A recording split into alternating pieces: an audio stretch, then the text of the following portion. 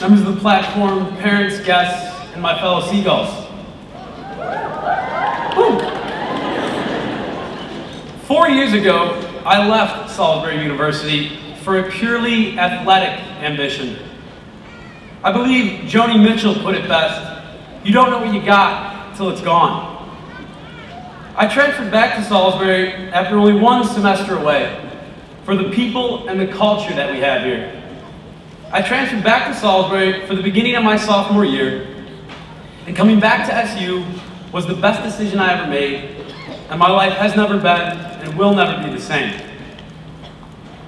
What is it about this place that changed my life? My classes, my majors, my assignments?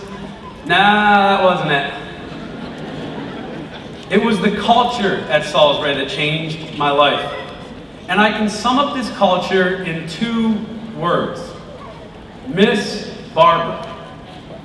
Never again in our lives will we go to breakfast at 8 in the morning on a weekday and be greeted by, hello, my babies.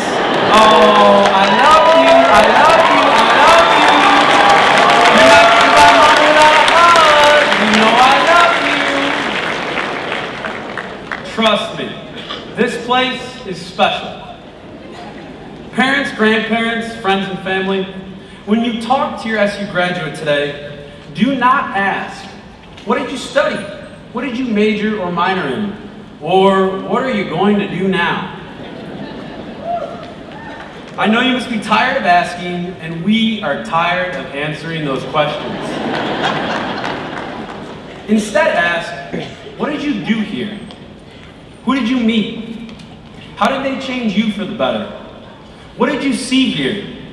How did it influence your life? And whose life did you influence? With these questions, you will find out who your SU graduate stayed up with until 4 in the morning, talking with, laughing with, or crying with. And it is these experiences that we learn from and that we will never forget. We have something very special going on here at Salisbury. We have students, professors, administrators, and staff members who understand the value and importance of life's experiences and the uniqueness of the individual. If you ask me what I have learned from SU, it is that the Catholic Campus Ministry knows how to break it down just as good as the Atheist Society.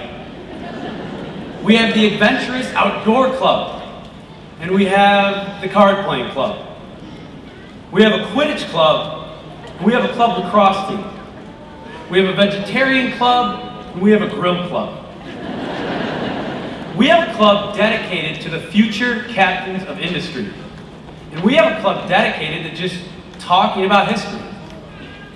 What I've learned from these clubs and the people here at Salisbury is that at the end of the day, we are all seagulls.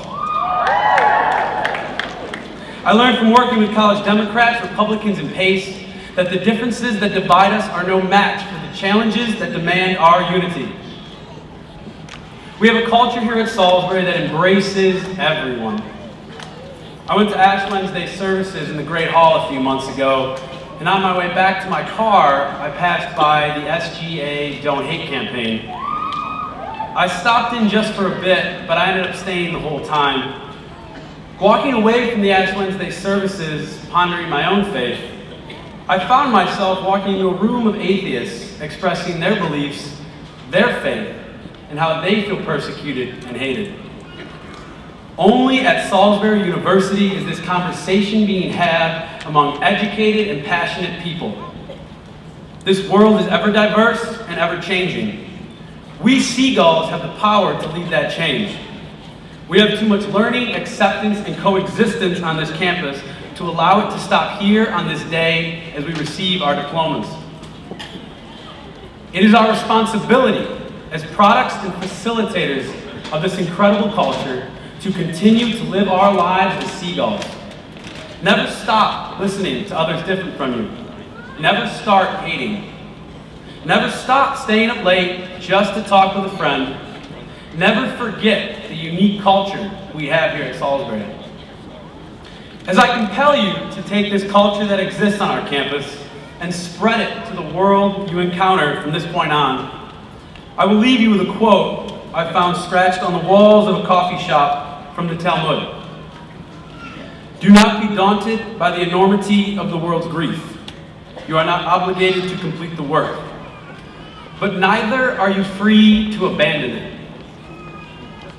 We alone cannot save the world from an energy crisis, stop tsunamis from devastation, provide jobs for all the jobless, or food for all the hungry. But we can live our lives every day with those less fortunate in mind and those different in consideration.